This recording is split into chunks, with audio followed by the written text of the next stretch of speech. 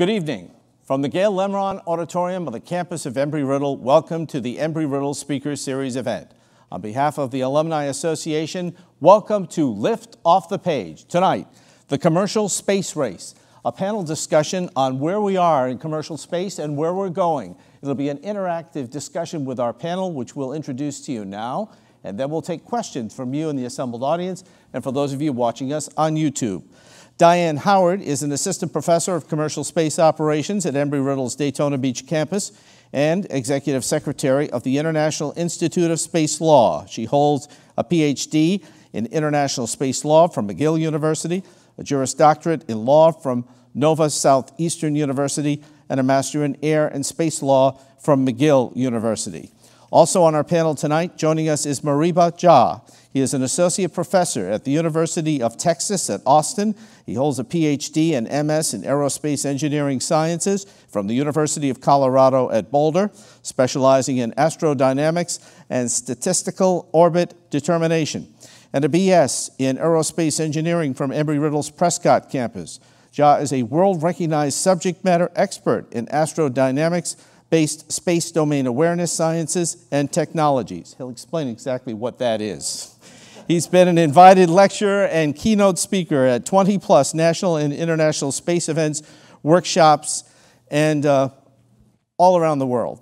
Also with us tonight is Sonia A.H. McMullen, assistant professor of college aeronautics at Embry-Riddle's worldwide campus, associate professor chair of the BS in aviation security degree, and secretary of the World Faculty Senate. How do you get all that on a business card? That's what I want. She holds a PhD in business administration with specializations in homeland security and aeronautical science management from North Central University, a Master of Aeronautical Science from Embry-Riddle's worldwide campus, and a BS in industrial engineering from Pennsylvania State University. Our panel tonight for the commercial space race, ladies and gentlemen.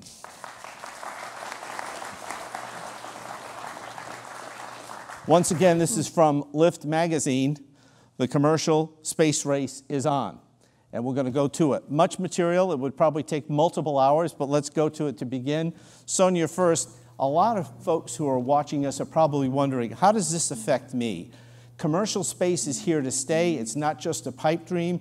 How does it affect states and communities? Is there a financial impact to them? Oh, absolutely. Space has gone from being something that the government only did and the government only benefited to something that we use every day, whether we recognize it or not. You know, just on our cell phones alone, navigating and using Google Maps and GPS and so forth, those are all things that we use that are space. But it permeates through the economy, not just in making space-based systems and rockets to put them there and so forth, but the products that come from that, to include things like, every time we talk on the phone, a lot of our television programming and our internet is going to go space-based in the not-too-distant future. So, lots of products that we use that we're in some way, shape, or form benefiting from, including some things that we don't always recognize, like finding resources on the earth and even monitoring crops in your local community. So those are ways that we use space, just as a couple of examples. Dr. Howard, you've been invested in law and a career for a long time. Does this create a whole new industry? All the things that go with space, share with our audience just a few of the many things that have to be considered with commercial space expansion.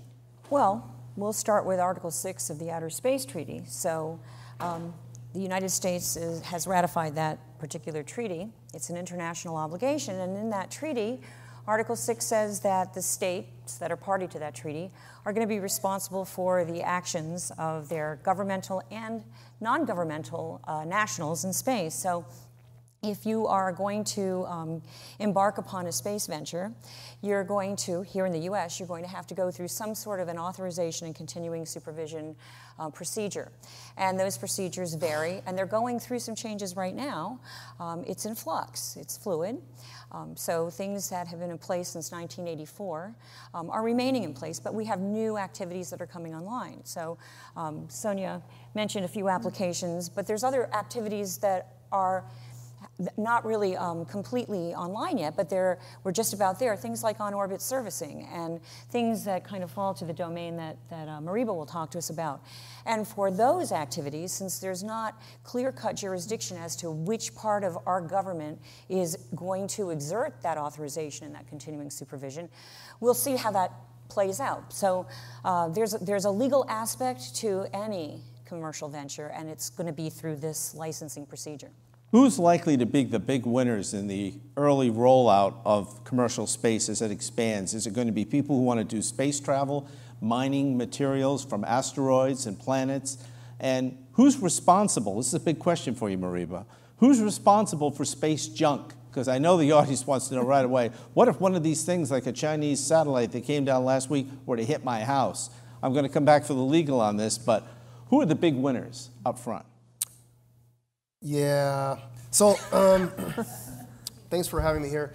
Listen, I mean, I think big winners are just companies all around the globe, right? I mean, starting with the US, with SpaceX, OneWeb, all these people that want to make huge profits from having space-based capabilities. Space these days, it's the new kind of gold rush, the new bonanza, if you will. A lot of people are saying, well, you know, if I have these satellites on orbit, people don't care so much about the satellites themselves, they care about the data, the information that these systems are collecting. And so a lot of venture capitalists and angel investors are looking at this like, well, space is just another place for me to put something that can collect a lot of information. I can couple that information with all sorts of other information like the Internet of Things, kind of aggregate this sort of thing to, I mean, we have recently seen, you know, Zuckerberg kind of get into a little bit of hot water with the Facebook and stuff. I'm telling you, you know, be prepared, brace yourself, because when space-based information, people getting monitored all the time, 24 hours a day, 7 days a week from stuff on orbit,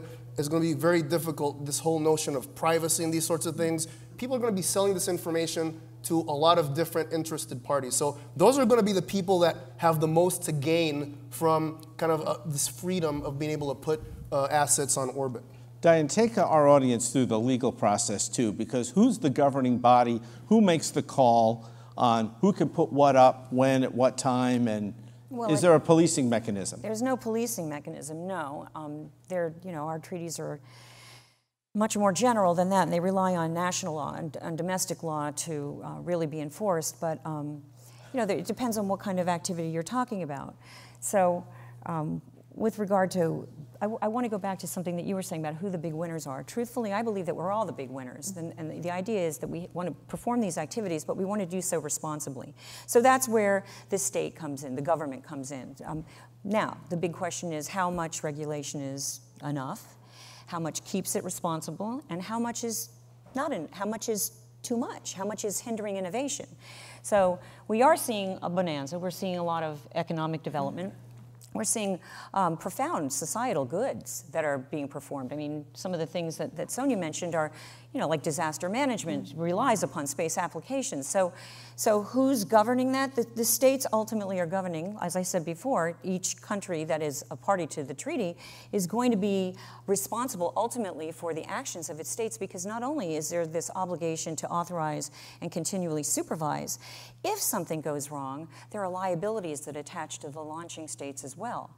And those liabilities, if the damage is to perhaps an aircraft in the airspace, or to a person or to property on Earth. So your Chinese example, if it had hit somebody, those are absolute liabilities.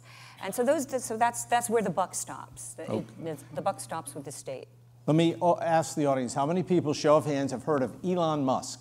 Show of hands. All right. What's his story? Each of you weigh in on this. What is he in this for the delivery? Does he want to get into travel? Because part of this in this magazine, you're going to love the story in Lift, where actually there's people thinking about space hotels. But what's his real thing? What does he want to corner the market on? Beginning with you, Diane. I haven't asked him.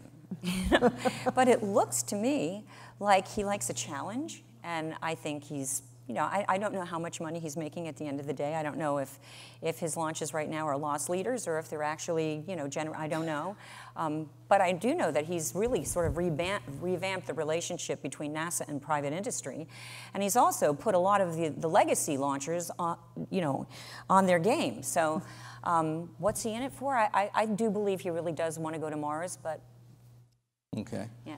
Yeah, so, Moriba. yeah, so I as well have not asked Elon kind of, you know, what's going on, so I can't speak intelligently to his thoughts. But from the outside, and just having heard him speak in Adelaide at the ISE in Australia and that sort of thing, it seems that he's allergic to apathy and lethargy. And the thing is, you know, some of us in this room can remember, at least I remember the tail end of the Apollo era.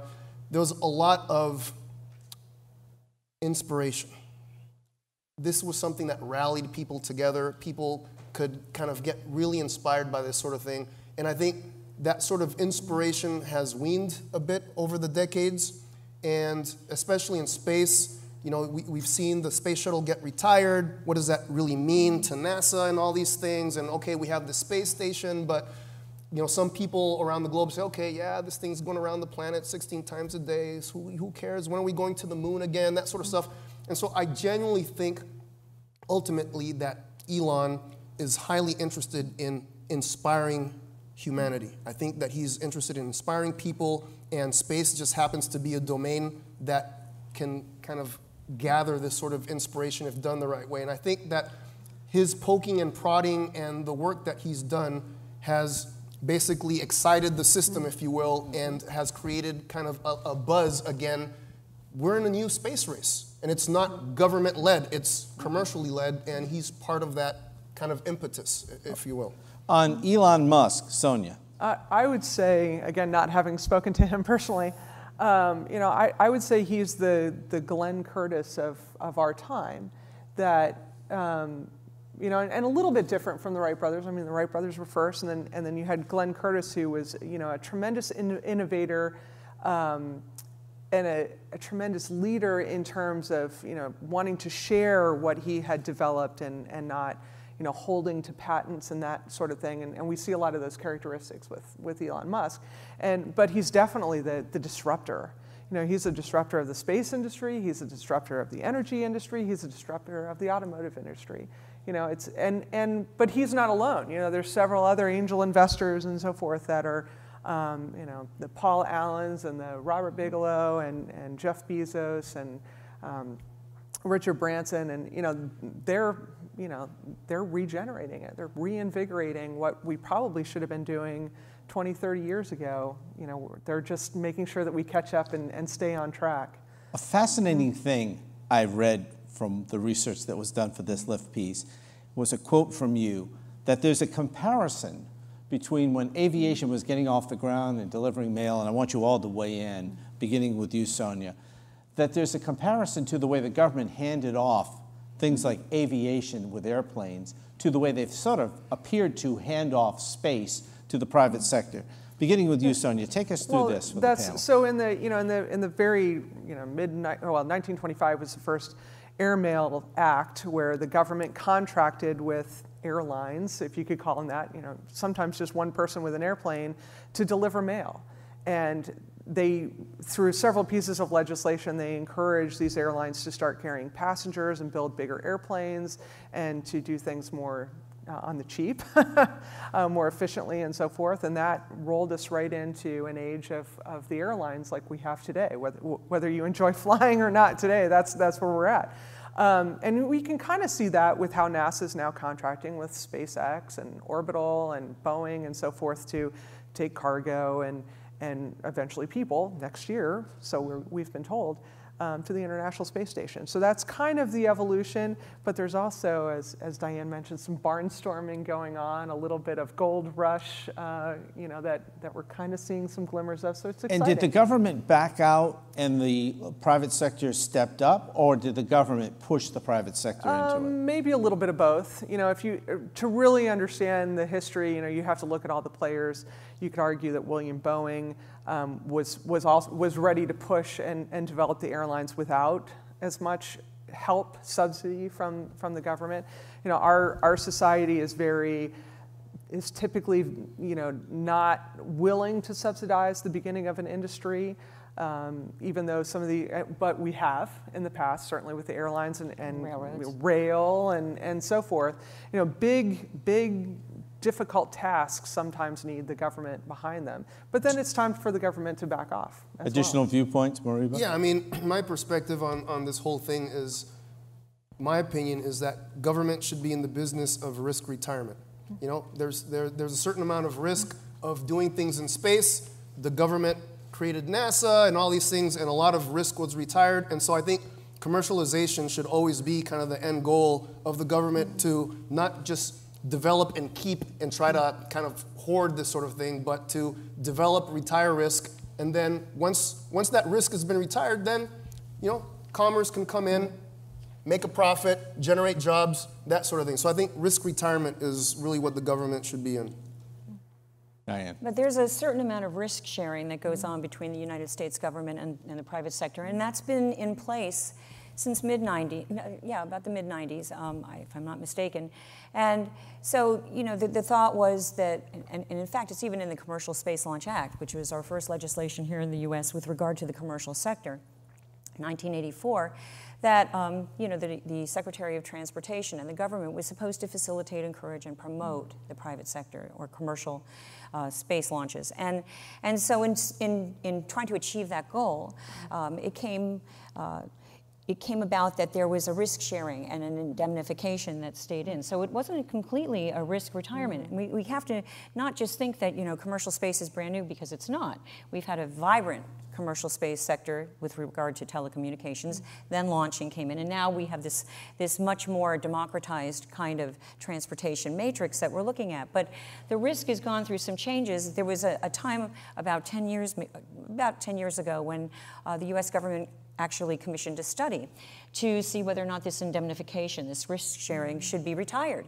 And it learned that around the world, other countries had modeled themselves and modeled the way that they handled the risks that ultimately fell to the state because of the Outer Space Treaty and the Liability Convention.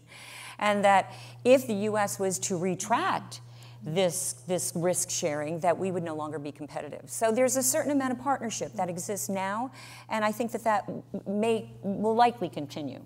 To borrow a newspaper term, let me do a sidebar. You were at a space traffic management conference, I believe in January, was it? Mm-hmm. Yeah, we and did then that here. Yeah, I know you've spoken around the country, including at University of Texas at Austin, I believe, where, Moriba, you were at the same conference.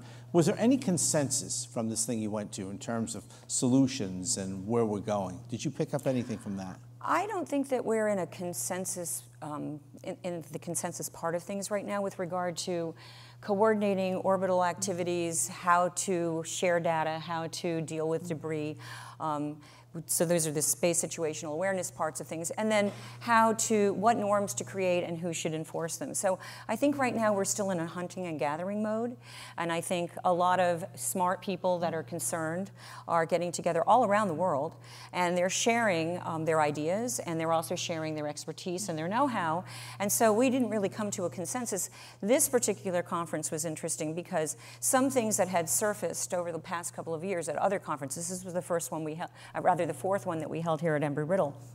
And every year we try to identify research needs. And so each year you'll see it build, and you'll see that some of those research needs get answered. So not so much consensus as sharing.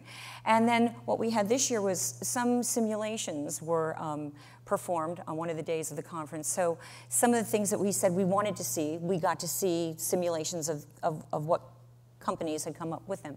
So I don't think we're at consensus yet. In fact, when I was talking at Moriba's university, the whole idea was, is there a sustainable solution? And I posit, yes, there is. There are probably many more than one, and it's getting political will behind them and getting states, countries to buy into them. When you think of who's in commercial space, you think United States, Russia, China, maybe India, Luxembourg?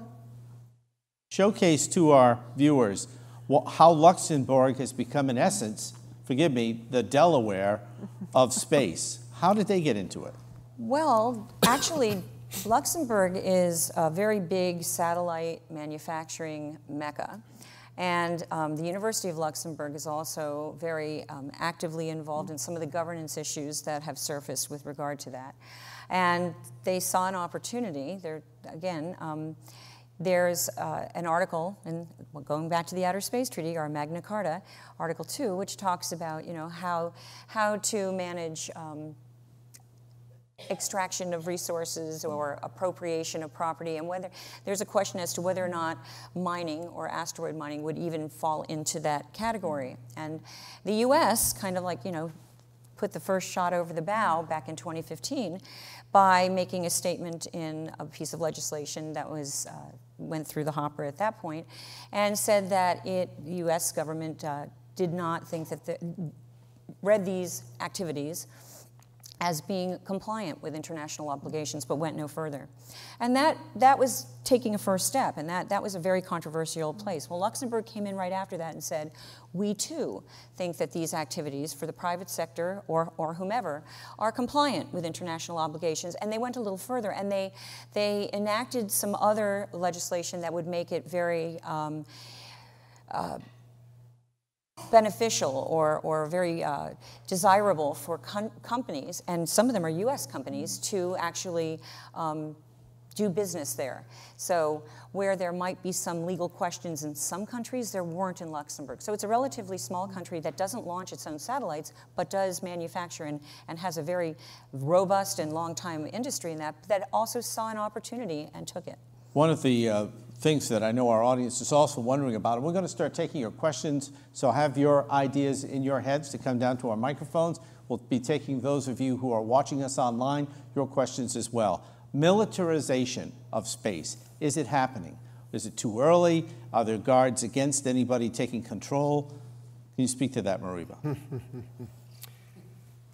See, when he does that, I know he's got some. I hope the government's listening to me very intently right now. No, so look, the military's been in space since space started.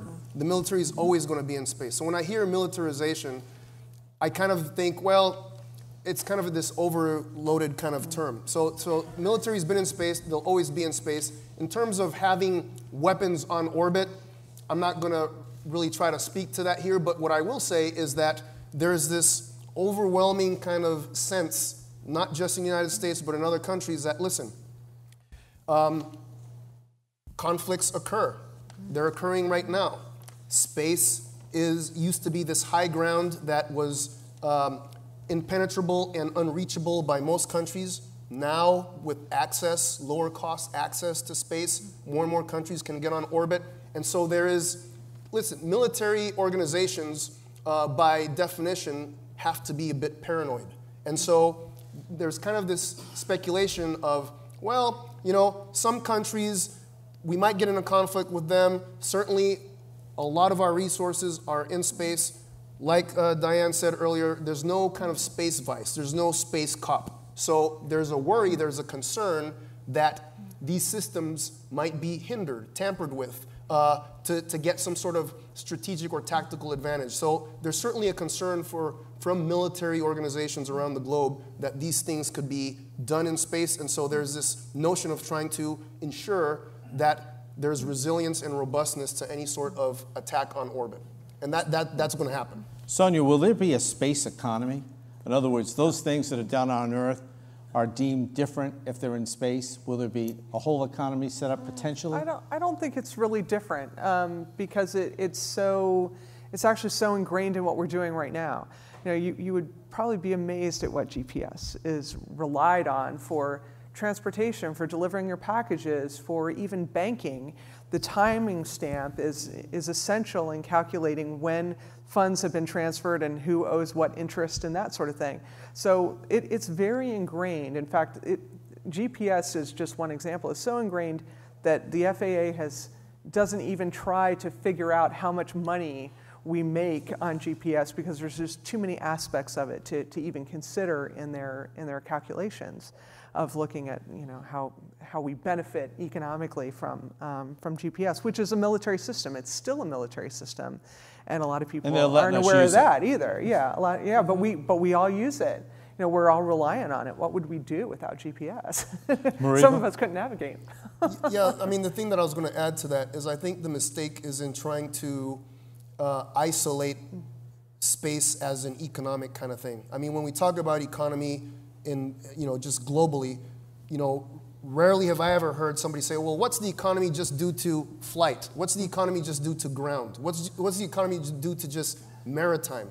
The economy it's all interwoven, and I think space is just another domain that gets interwoven in that fabric, and trying to isolate it in this way, I think we need to start migrating away from trying to describe it that way. It's just another area of activity that lends itself to the overall economic capability of any given entity. Sonia and then Diane. And just to piggyback on that, we kind of got into this idea, especially when the automotive industry was in crisis.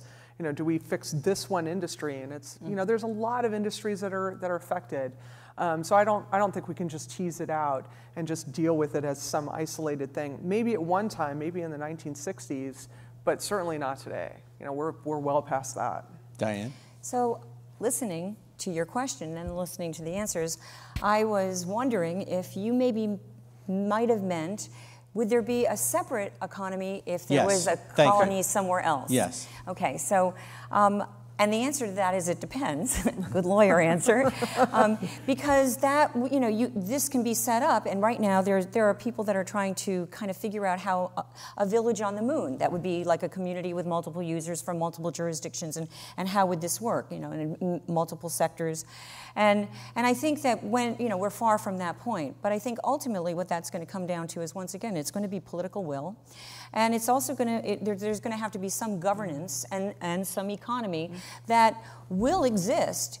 It may be ancillary to what's going on Earth, or it might be self-supporting. We don't know. We don't know. A lot of things can happen between now and then.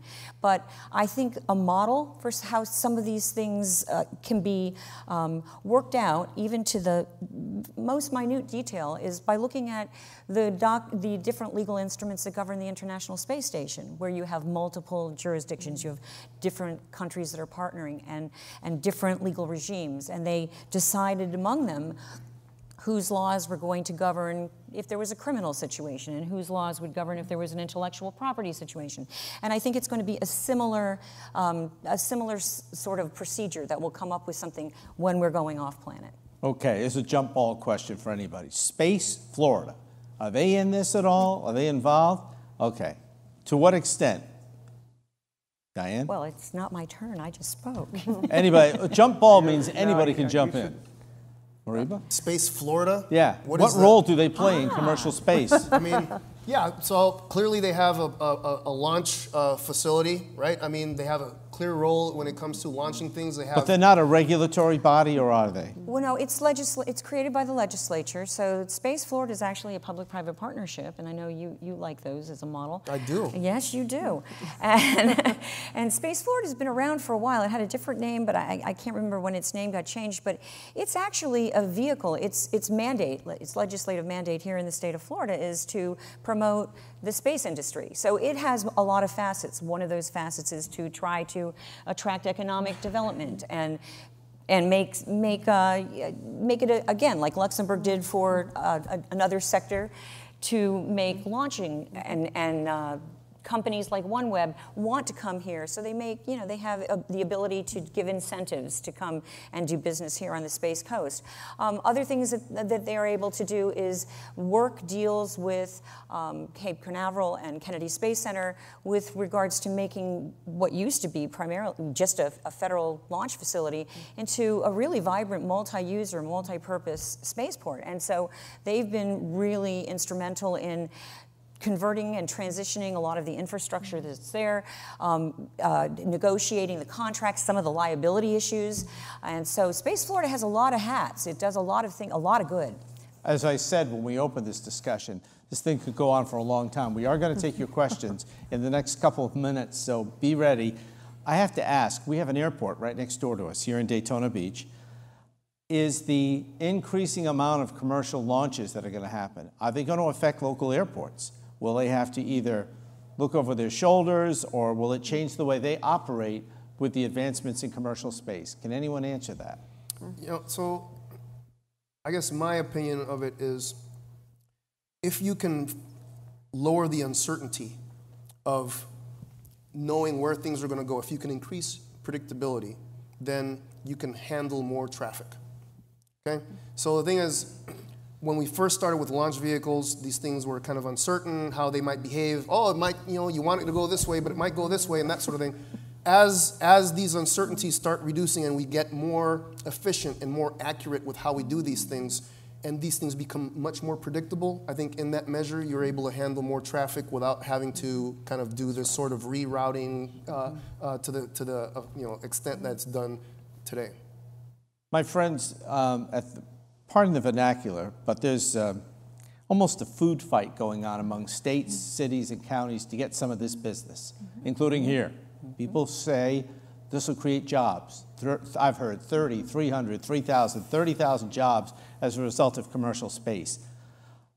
Is it, as it appears to an outsider like me, that you have states, cities, all competing to try to get companies like Elon's company or Blue Origin to all start operations in their states? Who's the regulating body? There's nobody to say, no, you can't go there, but you can go there. Is it whoever offers the best deal?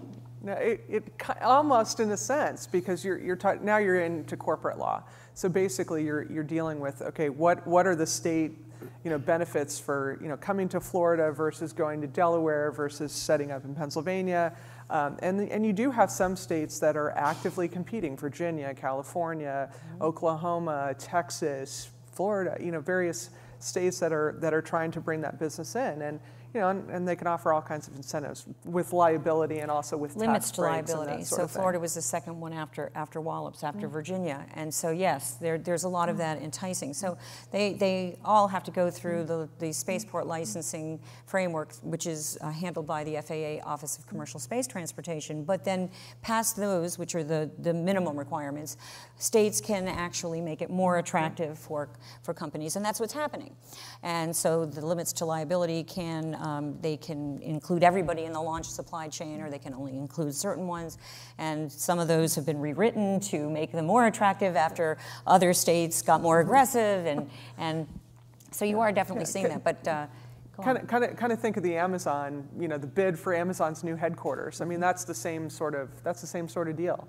Only we're talking about individual cities as opposed to with state support to offer some of the deals that they can offer. But that's a similar but that goes on in all industries. When Boeing opened up its aircraft manufacturing plant in South Carolina, that was a huge move. Where is Boeing going to go? Where are they going to set up? Where are the jobs going to be?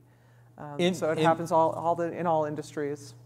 Forgive me, in this magazine, there's also speculation. Will we have one day space hotels? People go up, hang out at a hotel somewhere circling the planet.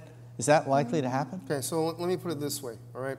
I'm not going to say absolutely not, but if you had to talk to some astronauts without the lights on and that sort of stuff and say, so really, how is it to be up on orbit? So many of them get sick all the time. Could you imagine that? It's like, how many of those sick bags are you going to go up with? How was your time up there? Well, I was sick the whole time, but it was kind of beautiful. Let's be realistic. The thing is, people idolize this whole space thing, and they're like, oh my goodness, I'm going to be floating. No. Everything in orbit is actually in a state of free fall, right? It's like jumping out of a building and just never landing. That's what being on orbit means. Think about that for a little bit and think, I want to do that for a week, right? Do I go to Tahiti? No, I want to be sick for a week going around the planet 16 times a day. So I want to say that it's kind of this idealized thing, but people need to get a little bit calibrated on the realities of what it means to be in space. And coming back, having your muscles atrophy or having your systems, they still haven't figured that out yet. So it's like, okay, I'm just a bag of Jell-O when I land on the Earth and somebody has to wheel me off of this thing. And yeah, I had lots of fun. So I just want to calibrate that whole space hotel thing. But the reason that I asked it was because of Richard. I'm sorry, did I tell you how I feel about it? I just want to. They were all going to run for their travel agents tomorrow. Is because of Richard Branson supposedly going to be up within the next couple of years. Sonia. Yeah, well, it's only a lot of people think that the motivation for space tourism, whether it's hotels or just these joy rides, so to speak, is that that's the end game. That's the end game for these companies that are trying to do that, and it's kind of like a way to from the folks that I've talked to in that industry. It's not the end game, it's the start. It's kind of like barnstorming back in the day when airplanes, were first a thing and they were new. Pilots that had airplanes would go around to various communities and offer you a ride for like $1 or whatever, and just so you could experience it. That's basically what space tourism, what Branson is doing. Now further down the road, that's a means to potentially put our students' satellites into orbit, because now they've made a very inexpensive vehicle that can deploy a satellite, or maybe even take that student into suborbit for a little while or orbit for a little while and run an experiment. That's, and then all the other commercial options after that. But it's just to help develop the technology, so now it's really inexpensive. More people have access, whether you want to use it for a joyride or you want to use it to do research or develop a new product or whatever it is that you want to do. So that's, in the back of their minds, if you ask a lot of these people, they don't want to just be giving joyrides to rich people. Minerals and water. Right now on the planet, even in Florida, there's talk about overdevelopment. Is there enough water? Resal versus gray water into the aquifer. Water, it could be harvested technically. There's a lot of ice out there. I think in this issue of Lift Off the Page, it also indicates in the magazine that they've actually calculated a number of ice, the amount of ice that could be then used for water. How do we know this water is any good? The question is this: who decides who gets to harvest those minerals? How's that going to be done? Each of you, I'd like to weigh in. Diane? That's the that's the question. Right now, there isn't an overarching authority.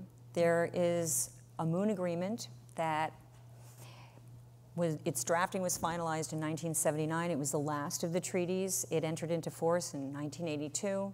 None of the major space powers have ratified it. And yet, and one of the things that created a lot of its problems were that it tried to come up with a loose mandate that there be this authority that was going to decide who could harvest water or minerals or resources of any kind, and then how these things would be divvied up, how they would be distributed. So there was this issue, and it didn't go any further because of that. So there's nothing in place. So right now what you have is you have countries like the US, like Luxembourg, from what I understand, the United Arab Emirates is also, they're very close on their law, and it also includes the recognition of the country's right to perform these activities. And so it's kind of left to the states. And then there's the international community. If you want to function in it, then you have to try to explain that you're not doing this at the detriment of anybody else. But there is no boss of everybody. It's sort of, that's why it's so important that every opportunity be maximized to make sure that people understand just what the ramifications of having more and more activities and more access, more and more congestion, what is the consequence on the environment, not necessarily making it into trying to get it back to unring the bell and make it pristine, but at least make it so that it's usable now and does good for us now, but that it will be there in generations to come. And that's what sustainability is all about.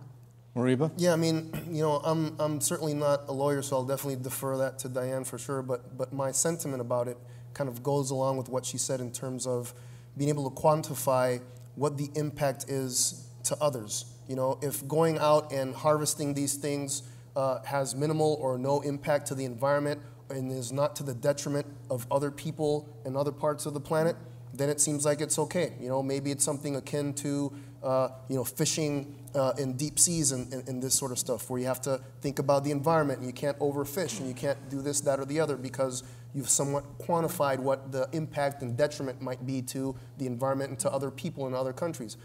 That sort of analysis, that sort of quantification, I think, needs to happen, and I've not really seen that to date. People are thinking about it, but I think that the answer is still kind of out at large when it comes to that. Sonia? That's a tough question. I definitely agree with, thinking about the long-term environment. We kind of see that we have a problem with that just when we talk about the Earth on occasion. So it's much harder to think about, something beyond our own environment right now.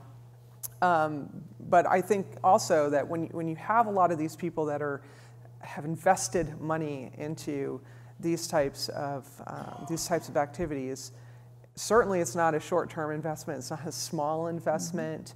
And I think a lot of the people that a lot of the experts that are, especially with the space, with the asteroid mining and some of the other space activities, those are the kinds of people that do think about these types of things. I mean, if you think about Elon Musk, he's certainly thinking about the environment because he's a proponent of renewable energy and electric cars. I mean, so he has, he's thinking about those types of things. And again, a lot of the other people involved with these ventures are also thinking about these things. And it's also important that we stay as a nation, we stay engaged in these types of conversations across the board. We don't want to be left out of that conversation by any stretch of the imagination. But part of that also means that we have to remain technologically capable as well. We can't be left behind. Diane. Well, and there are initiatives, like internationally. So right now there's an initiative in The Hague that is convened. It was convened, and I believe it finished its work, and I think it's going to extend to come together and come up with space governance for resource utilization. It's called The Hague Space Governance on Resource Utilization Group. And they put together building blocks, so kind of the elements of what should be considered if countries are going to allow, through that Article 6 authorization and continuing supervision, whether that's, hands-off authorization or whether that's more hands-on, but at least these are the things that should be considered from an international standpoint, taking actors, those that are technologically capable and those that are maybe not as technologically capable but might have something else to offer. Perhaps maybe their technology isn't space capable, but maybe they're profoundly developed with regard to mining. So Canada doesn't launch, but Canada has a very, very well developed and robust mining industry. And so this Hague group is listening to all of that and putting together these building blocks that then can be utilized by countries all over the place. And the U.S. is involved. How many of you in the audience thinks this reminds them of Columbus sailing, across the ocean blue? No roadmap, nobody knows where it's going to go. I have to ask, space pirates, is it likely that we're going to have to deal with space pirates? People take their belongings because there's no policing action. This may be a long shot, but I know that you have an opinion on it. Good guess. So, I would say that every domain that's been explored that has experienced kind of geographical sparsity, a lack of law enforcement, has experienced piracy in one way or the other, right? When people were crossing the U.S., they'd get ambushed and these sorts of things. Bad things would happen on the seas. We have piracy on the seas to this day. To think that space is this domain where everybody is going to just be so benevolent is extremely naive. Of course it's going to happen in space, right? And the thing is, with more and more people launching stuff and lack of monitoring and transparency and being able to assess all these things, you better believe that some people, if they haven't done it already, they're definitely going to try to affect the bottom line of other people to try to gain business for sure. So I'm not going to say, well, somebody's actually going to hijack a satellite and take it over and do weird stuff with it. It could happen. But even just degrading the signals of a competitor. I mean, here's the thing, right? I love soccer, okay? I love soccer. I like watching Leo Messi from Barcelona score goals, this sort of stuff. And when I'm watching the El Clasico between Barcelona and Real Madrid, I gotta tell you, I don't want any interruption, and my HD TV better be crystal clear. I don't wanna see any graininess. And if for 5 minutes I see graininess, what's the first thing I'm gonna do? Who's the competitor so I can change my service so I can, So all it takes is for somebody to degrade a signal every so often to just annoy the customer. Customers get quickly annoyed because we've become intolerant of our definition of perfection, and that's all it takes to upset somebody's bottom line. And so I think those things have probably happened. I'm going to predict they're going to happen with a lot more frequency, especially, again, in a domain that is mostly has a lack of monitoring and quantification and assessment. For our regional audience, I think we should talk about a little bit about what our students at Embry-Riddle are doing here as it relates to commercial space. Anybody want to jump in? I know you have worldwide concerns. We have worldwide students that work at SpaceX and NASA and various companies. So even though most of our degrees on the worldwide side are all, well, at least in the College of Aeronautics is the big theme. But we do have students that are working for SpaceX, and it's very exciting to talk to them about what they're doing and following the launches and thinking about your students being involved in those types of things. It's great to hear that. You were military and then went to Embry-Riddle, yes. Correct? Came out. Mariba, you graduated in '99, mm-hmm. was it? And yeah, if you must know, sure. It's only 12. And then, you went to several higher institutions to conduct your research. Dr. Howard, you have said you came into space law later in life. I did. Okay. Give us a little of that background Well, that got I you loved this space point. from young, but I came to space law. Yes, I was going to go to law school because I wanted more purpose in my life. I thought I would get involved in environmental law. I was waiting for parts for my car, and a guy started chatting me up. He said, what do you do? I said, I'm going to start law school next week. He said, oh, what kind of law do you want to practice? I said, environmental law. I want to do something for the greater good. He said, well, you want to clean up an environment, you ought to look at space. This was a while ago. And I said, oh my God, space law, you mean like Star Trek? He said, yes. I said, I moved a little further down on the bench, got away from him. And as soon as I went to my law school for orientation, you go to the library as part of your orientation, they said, what would you like to look up? I said, I want to look up space law. I want to see if it really is a thing. And guess what? I found the Outer Space Treaty, and I've been hooked. I was hooked on space before that, but I was hooked on space law from that point. But I want to go back. You said, let's talk about the local component and students. I teach in what is now known as the Space Flight Operations Program. Originally, it was called the Commercial Space Ops Program, and that's what you introduced me as. And there are a number of my students that are here in the audience, so a shout out to them. Thank you so much. I know we're getting close to the end of the semester, and here you are on a Monday night. Mm-hmm. But we've graduated now over 50 students, and we are now at the end of our 5th year, so in a relatively short time. And we have students all over the place. So we have students at Virgin Galactic. We have a safety compliance officer and a regulatory compliance officer, a licensing compliance officer. We have a student at ULA. We have a few students doing analysis. We have students that have done internships at the United Nations Office of Outer Space Affairs and at NASA. We have students at Kennedy Space Center, so we have students. We are actually putting our students out in the world. So that we're doing that in an extremely local component, and I just thought I'd give my students a shout out. There you go. Yeah. We're going to take questions from our watching audience on YouTube as well as here. If you will step to the microphone for those assembled here, we want to get you on record. I think do we have a question first to start, Alan, for our panel tonight? Yes, we do. If we can begin with Michael McPherson. As a rising aeronautical engineering and business administration graduate, where should my focus be if I'm attempting to find my niche and start a business in the industry? I was considering space junk management or spacecraft MRO. Where can I get this experience and knowledge base and to create the standards for these? Maripa? So he's studying, I miss what he was studying again. What are you studying again, sir? Aerospace engineering. Okay. And business administration. All right. So the question is, where do you get experience to get into the?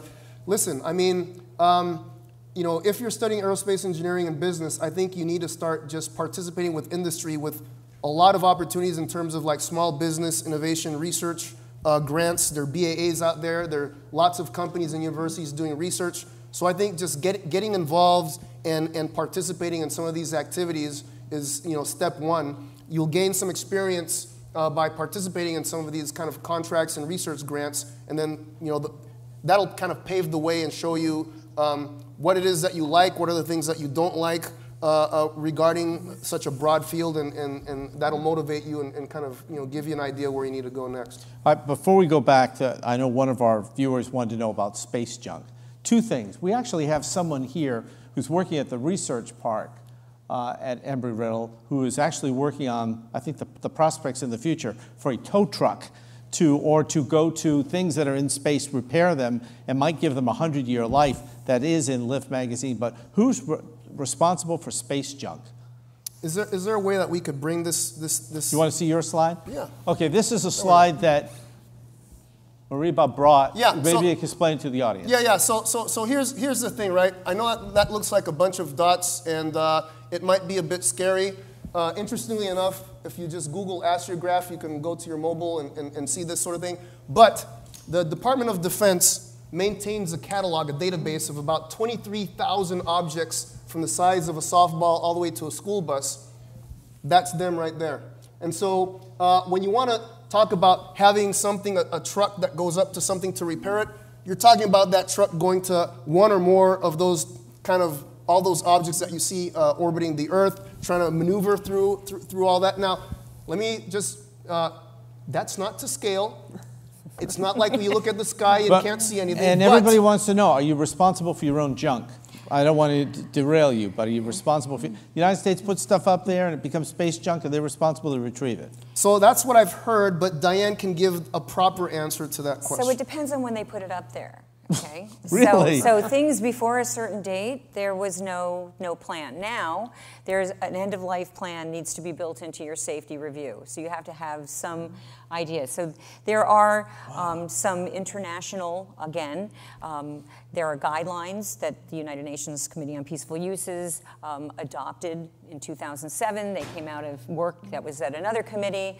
And ultimately, it's up to the state to do something, because there's nothing that's, it's not part of the Outer Space Treaty, but because countries are responsible for they're responsible in perpetuity for the things that happen because of their launching states' space objects, and if there's a problem, that state is ultimately going to be on the hook. Most responsible states are going to have something built into their domestic legislation that's going to include that piece. So are they responsible? So yes, but only after a certain time, and only if they've put it on their national law.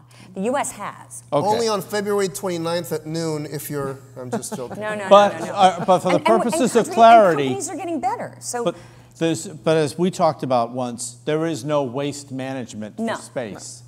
So there's no company making money hauling away other people's stuff. Yet. So there's right now work that's being done. DoD, DARPA, has put together a thing called Confers, and it's getting a lot of experts together about this whole idea of on-orbit servicing. And that's just one step away from active debris removal. It's a lot of the same technology, a lot of the same physics, a lot of the same engineering challenges, if you will. Do we push it? Do we blow it? Do we tether it? Do we get a sail? What do we do? How do we do it? Do we grapple with it? But it's a lot of the same technology. Yeah, I mean, back to you. Yeah, so I mean, one of the issues is this, right? People have not seen a way to monetize cleaning up junk. Why? I mean, you'd think, you see all those objects up there, 23,000 things. Like, why isn't this a thing that I can just make money and clean junk up? And that's because space is still large. Those things aren't to scale. How do you quantify the real risk? And the thing is, it's a lot of guesswork. And so unfortunately, there's a lot of science that needs to be had. There's a lack of being able to rigorously quantify risk. And the thing is, if you say, well, if I don't do anything, I'm okay.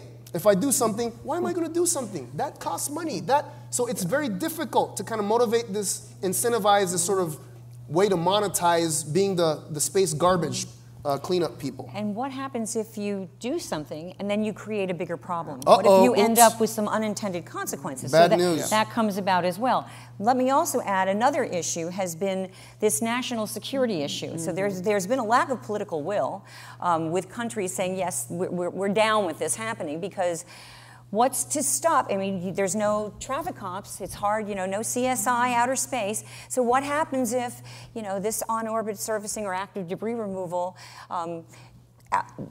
object goes rogue and all of a sudden starts going and tampering with an object it wasn't contracted to do. So it's a difficult situation, especially when you're dealing with paranoid military people. Like a space dustbuster. All of a And sudden there's start always this sucking issue up that everything around it. unintended consequences can happen, and what happens then? Okay. Well, and just really quickly, in the last SpaceX launch to the cargo mission to the International Space Station, part of that is a research experiment to look at space debris. So, and part of that problem is starting to actively address it on orbit. So it's happening slowly. Let's get some voices here, right into the microphone. Thank you for being with us tonight. My name's Jacob Yoder, and I'm a freshman in the Spaceflight Operations program here at Embry-Riddle. And my question is, I'd like a viewpoint from all of y'all.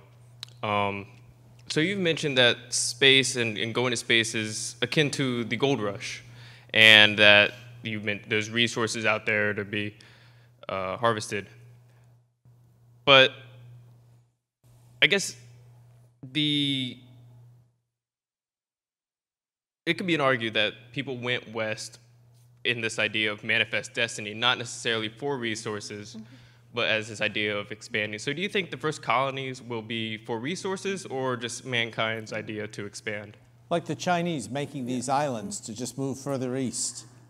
I think that's a very touchy question, and I think that there are a lot of efforts in international discussion to avoid the words colonization and manifest destiny, because that's precisely why why Article 2 says there will be no national appropriation by claim of sovereignty, by exploration or use, or by any other means.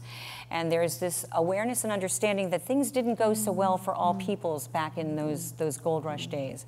And so this is exactly what I'm talking about, being sensitive to the international community and finding some sort of sweet spot where we do things that are economically viable, that we've seen enormous benefits, societal benefits, because of space applications, but that we don't do them to the detriment of any peoples or to our planet or another celestial body. And so I think those are very, very, those are not things that I would ever be comfortable saying in mixed company in an international fora. And I don't know anybody who would speak in those terms. So you've got to be careful. Yeah. Absolutely, you've got to be sensitive. Yeah, I mean, so my take on it is this, right? Probably not everybody would do it to become rich or whatever. Some people would just do it for the sake of adventure, right? It's like, yeah, give me a chance. I want to be the first person to blah, blah, blah. How many people on planet Earth would say, I want to move to Mars to have a better life? Probably zero, right? So I think the spirit of trying to go someplace else to improve your life condition, that's probably not what the case would be right now, but certainly profit would not be the only incentive. Some people would just want to do it just for the sake of adventure. I'm not one of them, by the way. So, if we have a question from the booth, from our YouTube audience? Yes, we do. We have related questions from two different people, a gentleman named Kendall Russell and a Harris K. Both asked about international regulations. What role do you predict the UN will play in future international space legislation? And there's been a lot of talk of international regulation on asteroid mining as well as situational awareness. Should these be regulated by one or two independent groups? Let's take them separately. The UN question first. Alan, if we could, give us the UN question again, please. We'll take them separately. Sure. What role do you predict the UN will play in future international space legislation? Well, the UN has had a role in space legislation since the very beginning. So the ad hoc committee was put together in 1958. They did quite a bit of research, not a little bit of research, to determine what mechanism would best serve the space sector and the burgeoning space law community, and trying to come up with a way to structure itself in its relationship with the United Nations. And so the Committee on Peaceful Uses of Outer Space is what came out of that work. And it has two subcommittees. One is the Science and Technical Subcommittee, and the other is the Legal Subcommittee, because there's been an understanding since the very beginning that we need both sides. There's actually more than just those two sides, but we certainly need both sides of the brain working on these things. So there's the UN, and through this committee, has had a role in in the development of space law, and that's where the Outer Space Treaty and the other 4 treaties were actually negotiated. But that's not all that has come out of that work. So there's also declarations and resolutions, there's principles. And then most recently, the debris mitigation guidelines came out of the Science and Technical Subcommittee. And even more recently than that has been a very, very deep effort to come up with guidelines for long-term sustainability of space activities. There are 12 that were finalized 2 years ago. There were 9 that were finalized back in February. There and a preamble, and we'll see whether or not any of the remaining, I believe it is 6 that are under discussion, make it through. But that is still a forum, but it's not the only forum. So there's a lot of things that happen in other arenas that the UN is, the UN is there, but it's state to state, and there's this understanding that there are so many stakeholders, and a lot of them are the commercial sector, private actors. And so there's kind of like you have the state, and then you also have things that are coming from the bottom up, and you have a lot of the kind of discourse that we've been describing here. But the United Nations definitely has a role, because at the end of the day, it's countries that have the power to make laws. Sonia, then Mariba. Then Diane, do you see the equivalent of a space ICAO? Not named as such and not housed in that building, per se. I think, it's a question of resources. So things cost money, and I don't think we're there yet. I think right now, like I said before, we're still bounding the problem. We're still hunting and gathering. I mean, there are a lot of different governance models, and certainly there are different approaches. I mean, I believe that the Russian Federation has some pronounced ideas on how things should be done, and they differ from how they're much more command control, and the U.S. is like a lot more laissez-faire. Let business flourish. And so there are different ideologies that are at work, but does that mean that one's right and one's wrong? No. It means that you have a continued discourse. And yes, it does take a long time, but at the end of it, when you finally come up with something, you have agreement. And ultimately, if you have agreement, it's a lot easier to get compliance. So I don't think the UN is going away. I think the UN is right now, with regard to space law, undergoing its own self-examination, if you will, and figuring out how best to move forward. There are lots of initiatives at the UN level and in COPUOS to try to achieve more efficiency. Mariba, and then we'll get the second part of the question. Mariba? Yeah, I mean, just briefly to add on to what's been said, just my own experiences having been to the UN COPUOS just a couple of times, it's very clear that some countries feel it's very important for the UN to have this sort of global governance role. I can tell you, like, the UAE cares about UN-led stuff a lot, but other countries, like Diane said, don't necessarily want the UN to have this kind of overall control of stuff, right? And so one concern as well is how unbiased is the UN in all of these things? Who's kind of behind the scenes maybe driving this, that, or the other? So it's just murky water and lots of mixed feelings across the board, I think. Alan, if you have the second part of our question. Yeah, there's been a lot of talk of international regulation on asteroid mining as well as on situational awareness. Should an international organization regulate both, or should there be 2 groups to regulate them? 1 or 2 groups, panel? Yeah, so here's the thing. I see asteroid mining and space situational awareness as being very different kind of things that probably shouldn't be mixed together that way. I'll talk to the space situational awareness piece. I think that space needs to be transparent and predictable. In order for us to get to safety and sustainability. And so space situational awareness is the thing that the foundational kind of level of knowledge to enable that sort of stuff, and I think it needs to be very global. I think that there shouldn't be any specific country or any specific company that kind of is left or entrusted with that sort of global monitoring and assessment. I think it needs to be, dare I say, a public-private partnership kind of role where all the different stakeholders can mutually participate for the greater good of the space domain, again, driving towards safety and sustainability. Let's go over here. We have a question from our audience. We'll go right to left and back upstairs to Alan. As questions come in, Alan, let us know the next question. Arthur Burns. Hi, I'm Arthur Burns. I'm a city commissioner in Holly Hill, and I've been involved in local government for 30-some years. I'm a huge space advocate. I run a website called spaceweekly.com. But I watch what's going on in Florida. There's a highly funded effort to have a private space center just north of the Kennedy Space Center. That area is Shiloh. It is a culturally significant, ecologically significant area that, in my opinion, is not necessary since we have all of that land at NASA that's been used. I've been there. I've seen a Florida panther myself in that area. I'm not a radical environmentalist. When you mentioned the gold rush, how do we protect Earth and space from these people that just see this as a gold rush to make money for their own pockets? Yeah.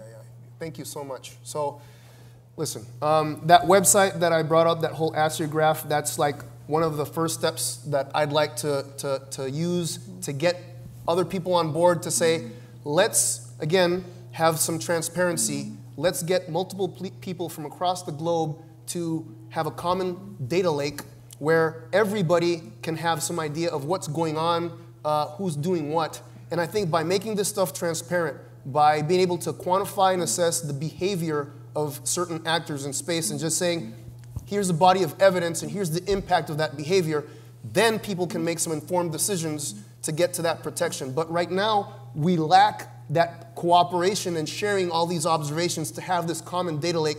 Because whenever something bad happens in space, it's usually one person that says, so-and-so did this, and that's not so good. And another person will say, not me, I didn't do that. Who's to say any different?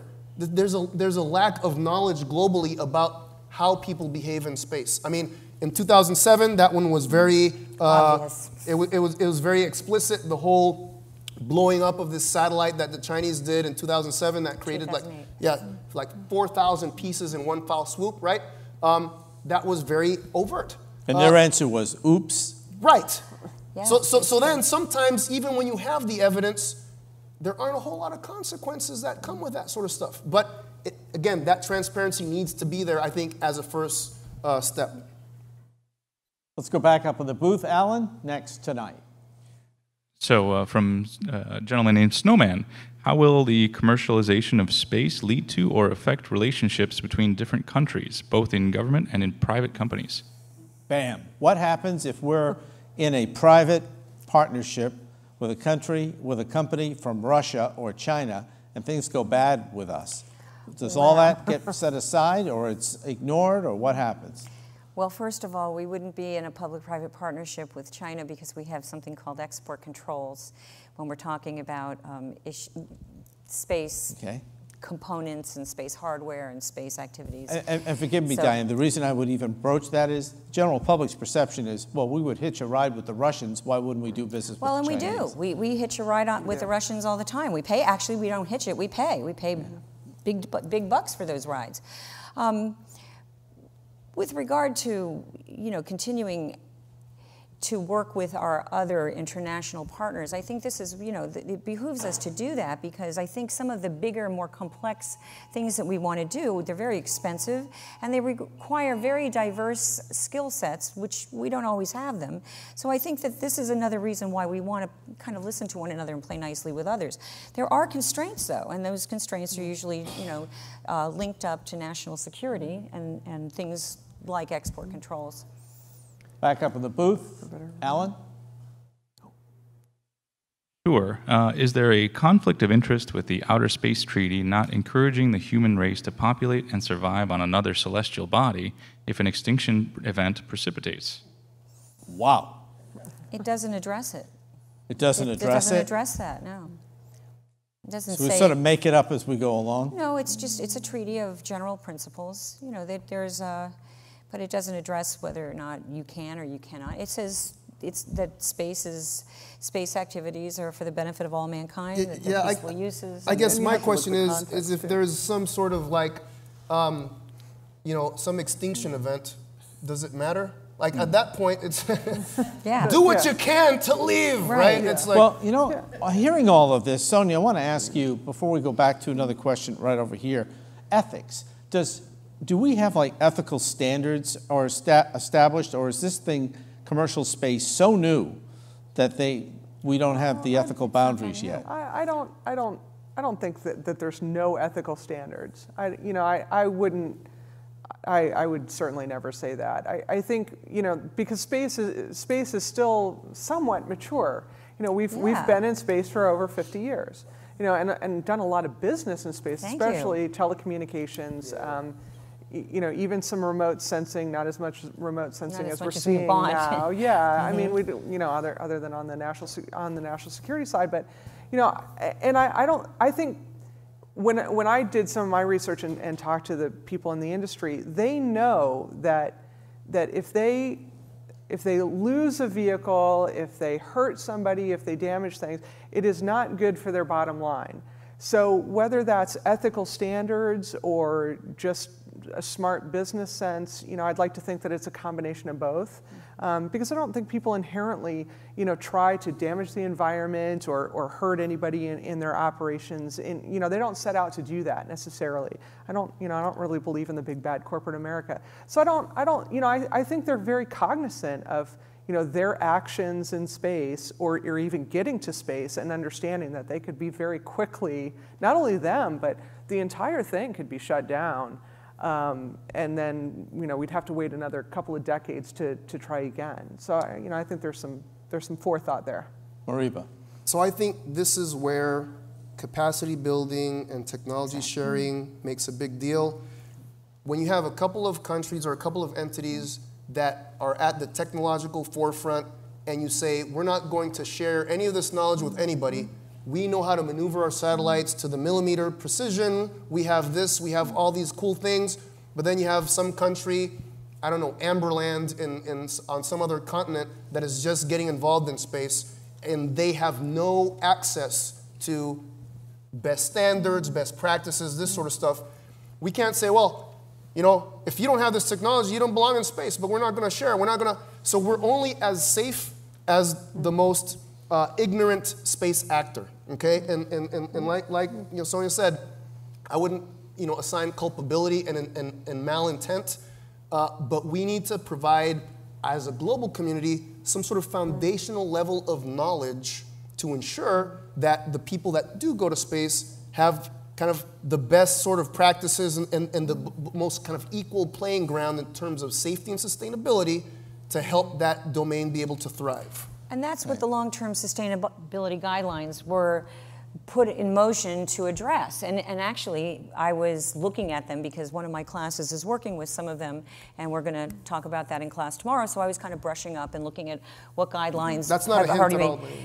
What guidelines we've made, are finalized. So I was looking at them to see what they covered, and they really sort of are almost like if you were going to say what would be the right thing to do in space, they would be the ethical guidelines. So they're not imposed or hard law, but they're still there to provide a guide, and a lot of them deal with this idea of if you know how, share it with those that don't. There's a whole lot of capacity building and data sharing and this idea that perhaps your interest is not for the greater good of all, but in your own self-interest. There's several levels. You can have this altruistic high level, which I like to believe that's where I live, and then of course you have this more basic level, which might be for self-interest, which in itself, though, it is more sustaining than to not think at all. And so you want to make sure that people understand the issues. I like to believe that that's what our program does by even including some of these courses as core courses.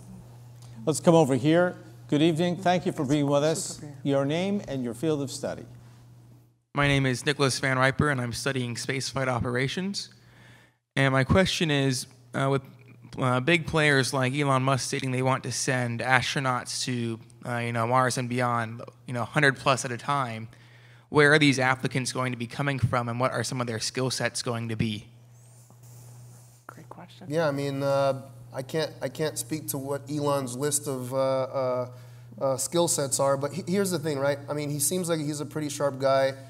He probably wants to be successful, so he's probably not going to take people that don't know how to do some good engineering and some good science, and he's probably not going to take people that. Here's the deal, right? When you look at games like Survivor and that sort of stuff, and the producers of Survivor, if you're watching this, forgive me, but my guess is that when they put together the list of people, they're not looking for for a group of people that's going to get along with each other.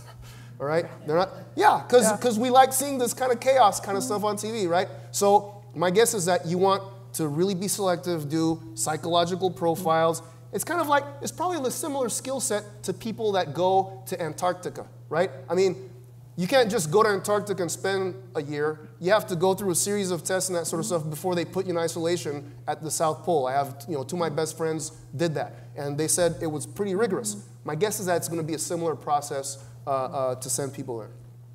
Jim Cameron is a member of the Chamber of Commerce here, where some of these folks, including the Chamber, made that trip to see about Shiloh. Jim, thanks for being with us tonight. Thank you, Mark. Great discussion tonight. Very much enjoying it, though.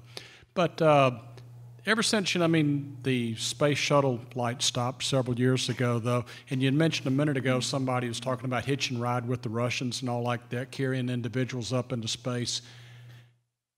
Commercial space, companies like SpaceX or maybe perhaps Blue Origin, how long will it be before we perhaps start seeing men and women going up into space again, perhaps down here from the Cape? Maybe next year. That's what Ariane, right? Next year, 2019. Next year. Right. Next year. Wow. And some of the questions that have come up from my students in the past have been, well, how safe do we think that the commercial industry is going to be? And and that's a very valid concern. And just like my previous comment, those companies are obviously very concerned about that as well. But I don't think that there's any reason to believe that the commercial industry can't do it as well as the government. And we've already seen the government stumble a couple of times. So, it's still hard, it's still difficult. And unfortunately we have accidents in aviation, and we've been doing that for 100+ years. So it will never be perfect, but I think that these companies know what they're doing, and they're being very cautious, and that's why you kind of see delays along the way, because they're trying to make darn sure that they're going to do it the right way.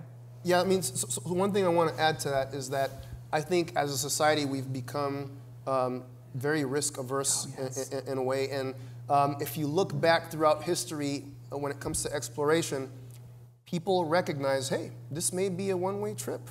Bad things can happen. Bad things happened frequently. They happen often, but success came on the piggybacks of these kind of mishaps and that sort of stuff. I think if we really want to be a space-faring kind of species and go to other places, to some extent, we're going to have to accept a little bit more risk in terms of the probability of casualties and this sort of stuff. And I know that might sound morbid, but if you try to guarantee with 100% probability that there will be no loss of life, we're not leaving the planet. We shouldn't even leave our homes. Yeah, exactly. We wouldn't drive. Right. We wouldn't drive our cars. Let's come over here. We have a few questions left. Good evening. Right into the microphone, your name and your field of study. I'm an interdisciplinary major, and I was wondering, how would regulation work with maintaining the value of on-surface precious metals rather than importing them from asteroids? That comes back to the harvesting of minerals So from I'm asteroids. not 100% sure. I think I can kind of frame the question. It's more about the supply and demand. If now now the precious metals that we're looking to bring from asteroids down to Earth, so the prices are high here on Earth. We're going to go out to asteroids and we're going to bring them back. How do we sort of normalize the price, the market, and make sure that we don't put the earthbound companies out of business? I've had that question in my class a couple of times, and I honestly don't have a good answer for you. I think it's going to be one of those things potentially that, it's just the market's just going to change. And we've seen this with space launch. For a long, long time, it was $10,000 a pound plus to put something in orbit, and now it's not. So now all these companies are scrambling. It's just going to be another disruptor, and those companies that are Earth-based are going to have to. You're going to have to adapt in some way, shape, or form. So, that's the best answer I can give you. So right now, it's sort of open-ended. Yeah. Over here, Miss, your question. My name is Jana Tagenhorst, and I'm a freshman here studying aerospace engineering. Right into the microphone, if you could. Closer. Thank you. First of all, I want to thank you so much for joining us tonight and talking to us about commercial space race. But Specifically, I wanted to talk about this idea of non-sovereignty that was established in the Outer Space Treaty in 1967. I have also read that it's been compared to the Antarctic Treaty System, and from that research, I've also found that there was a case in 2004 between Australia, the Humane Society International, and Japan, but more specifically a Japanese whaling company, and that there was still conflict even though there was this idea of non-sovereignty. Do you think the same thing could happen even though we have this idea of non-sovereignty in space, specifically with the United States, UAE, and Luxembourg, even though they have all come out with their own domestic laws on what it means to have that non-sovereignty, but also be able to claim those resources and utilize those resources? Well, first of all, there's a little bit of a difference between Antarctica and outer space, but you're right. They were both actually, the Outer Space Treaty was negotiated during the same time frame that the Antarctica Treaty was, and many of the same people were working on both of them at the same time. But remember, Antarctica is quite small. It's a very fixed location. Outer space is quite large. So Antarctica is what we call res nullius. It belongs to no one. So when you're talking about non-sovereignty, that's what you're talking about. That's different than what we have in outer space. That's res communis. It belongs to all of us. So it's a little bit different. It means that everybody has a right to be there, as opposed to we do, but only as far as your hand, and then you as long as you don't interfere with somebody else when they have their hand outstretched. So it's a little bit different. What's going to happen? We don't know, but we most likely will rely on diplomatic channels to try to figure it out. And that's why it's so important that as countries are putting laws on their books that say, okay, it's going to be okay, finding some way to do it so that there's a mechanism to work out disputes like that ahead of time.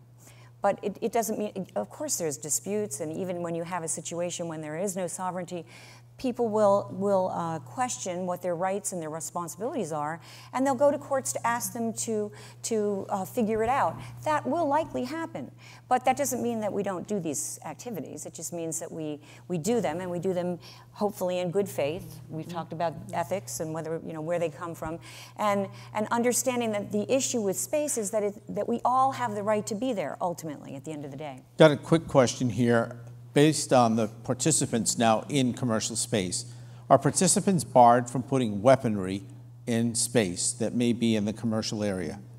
In other words, could the United States insert weapons that are permanently there aimed at somebody? No nuclear weapons, no weapons of mass destruction. Okay. Over here, your question now. We've got just a couple of minutes left. Go ahead. Hi, my name is Haley Lewis, and I'm a senior in the Spaceflight Operations degree program. My question for you all is kind of more asking your opinion or your perceptions on the developing commercial industries that are not led by millionaires or are not considered big space. Right now there's a lot of discussion of like developing technologies, but you come and see these space startup communities, they go for VC funding and then they kind of ebb and flow and come and go. When do you think that industry will kind of calm down and become normalized? Yeah. I mean, so these days when I go to a conference, it's hard to meet somebody who's not a CEO of a company of one. So I get it. I think that'll become normalized as you get some people that have successes in the market, are able to get things on orbit, are able to test out some of these technologies. I think right now there's so much buzz because there's still so much potential, and there's so many things that haven't occurred yet. But as things start actually happening, I think you're going to start seeing kind of the natural tendency of the dust to settle, if you will. Well, and I agree in part. I agree in part. It's gone from space has gone from large companies doing it with lots of money, and typically government contracts, to small business. But you also have to look at the economy as a whole in the U.S. And the backbone of the American economy is not Boeing and Lockheed Martin and so on. It's small business. Companies that are typically less than about 500 people. A lot of companies, especially with the internet, you see people working from home and making a living from home just on their own.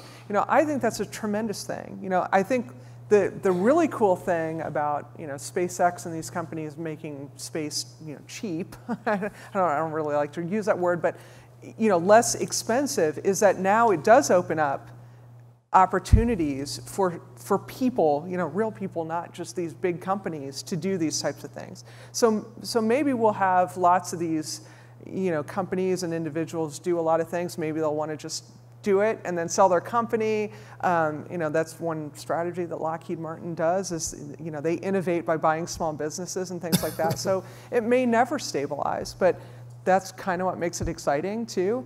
But the fact that it's opened up to sort of the common man, so to speak, and the common innovator and researcher at the university and so on, without having hundreds of thousands or millions of dollars, that's the exciting part. That's the exciting part. So now you can work on your nanosat and and have it launched. And that's not some wild dream anymore. We even have kids in elementary schools putting together nanosats with some help, and then launching experiments into orbit. That's cool. But if you do that, cool. Make sure it's trackable. Okay? Yeah, make sure, and then you have a disposal plan. We'll take one more question from the audience, and then we'll wrap tonight. Good evening, and thank you for being with us tonight. Thank you very much for being here. So I'm John Galjanik. I'm a junior in aerospace engineering, and I'm sorry if this was asked and answered before, but is it legal under current law that if there is a space outpost of some kind, like we keep discussing, that the establishing company might be the local law enforcement there? Could you say the last part of that again? Would it be legal that the company that would establish a space outpost would then be the governing body, the local law enforcement administration, et cetera? Again, it depends. So under the current treaty regime, you can have an outpost, you can have an installation. There are certain things that go along with that. So if another country wants to inspect it, you need to, if they are a party to the Outer Space Treaty, you need to allow that as long as they give you reasonable notice for time, and that you don't have to give away your national secrets and do anything like that. And it again, it can't be a military installation unless it's for it can be a military installation if it's for research, but not if it's actually for military purposes. So those things are allowed, and I can't see any reason why that will continue. I mean, a lot of the work I mentioned earlier about the Moon Village Association and some of the work that's being done, it's not pie in the sky. There's an effort to be made to figure out what kinds of governance rules should be put in place, how to involve all the different countries and give them a say in what kind of governance, what kind of law enforcement, what kind of norms are going to be employed with agreement from all of those that are involved. Well, so that'll happen. And it won't be done in a vacuum either. No. As we've said before, the Outer Space Treaty was, in part with the Antarctic Treaty and so on. It all builds on each other. So you can look back at maritime law and you can see relationships to aviation law, and then you can see relationships to space law. And it will probably progress along that, assuming that that it makes sense for those types of things, and that everybody agrees. You can even find the preparatory work that, like the legislative history for some of those older documents, and even things that are going on now. Transcripts of the work that's been done for long-term sustainability are available on the USA website, the Office of Outer Space Affairs, but also you can go back in and you can find the Travaux Préparatoires, the legislative history of things like the Outer Space Treaty. And I'm certain, I know my wheelhouse pretty well, but I'm pretty sure that if you went into the Law of the Sea and you look to see if there was Travaux Préparatoires about some of those things, you would find them as well. So it is transparent. It's like a public record. And you can see it evolve. We've got one final question back up in the booth. Here's Alan. Question is from David Massey. The race to the moon had a unifying effect for the U.S. and a polarizing effect with respect to the USSR. What effect will the new commercial space race have on geopolitics or cultural relations? To be continued next week. That's a big question. Who wants to field it? Running out of time. Well, I can say this, right? There are people in other countries that feel that it's not the place of the U.S. to just grant carte blanche to U.S. companies to do whatever they want, especially with the mining and that sort of stuff. And that sort of thing creates a bit of animosity. So, yeah, I mean, there's definitely some huge implications there's tension. there. Oh, it's very complicated, obviously, and now we're dealing in a global economy. So I think you have to think about it from the global aspect of what it will do for trade and that sort of thing. But we're certainly going to see more and more U.S. space systems being launched. There's several proposed, especially global internet, space-based internet systems and so forth. So it's coming. But then you also see other companies that have provided, and helped, make other countries space capable, so that they didn't launch the satellite, but maybe they bought it or they're buying time on the satellite. So they are benefiting from the work that our companies are doing. Oh, there's so many people that put this thing together. I pray I don't forget anyone. The voice of judgment in the booth is Alan Marcus Pinto Caesar. How do you get your name on an ID bracelet? That's what I want to know. Also, Sarah Withgow and Melanie Siwik-Assam, who put these together. I probably mispronounced your last name too, Assam. Also, Bob Score, David Massey, Bill. And thank you so much for having the faith to let me play in this sandbox, along with Tony Petro, Justin Bungard. And you can learn more by going to the website, www.lift.erau.edu. And we also want to thank the people who made this possible, your generous contributions to Embry-Riddle to help us to fulfill the university's mission, educating the next generation of aviation and aerospace leaders. Giving to erau.edu. Without your generous contributions, these things would not be possible, and these people would not be progressing in their education. I want to thank our panel once again, Diane Howard, along with Mariba Jah, and also Sonia McMullen. Two of you flew in to do this, and we appreciate you giving up time from your families to come to be with us as well. Before you part, we want to tell you what we're going to do when we come back in 1 week. One last event for the spring series. Lieutenant Colonel Danny McKnight, retired United States Army. He will be here for Veterans Appreciation Day. For those of you in the audience who are veterans, you'll be getting your invitations. It is open. Embry-Riddle's salute from the President's office to all veterans. It's an annual event here at Embry-Riddle. Begins at, I believe, 11:30, and that is followed by, for the veterans, a catered lunch. And then Colonel McKnight will be with us in the evening to talk about his book, and you're all invited to come back for that, free and open to the public here on the campus of Embry-Riddle. Once again, our panel tonight for commercial space. Thank you all for coming. Thank you for being with us. Have a very pleasant good evening.